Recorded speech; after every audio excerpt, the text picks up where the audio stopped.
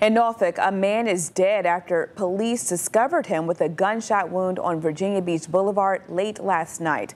It's the second homicide in Norfolk in just 3 days. Marta Berglund has a story.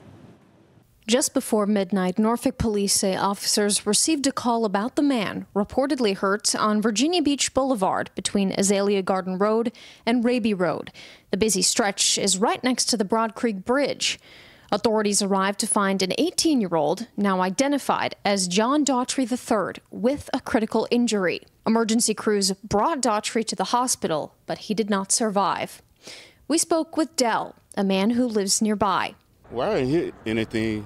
But he says the news of a homicide nearby gives him pause. Oh, it made me afraid. This homicide comes just 3 days after a shooting at Norfolk's Community Beach Park left a man, now identified as 20-year-old Andrew Safi, with critical injuries. Safi also died later at the hospital. Police are looking for suspects in both shootings. No arrests in either have been reported.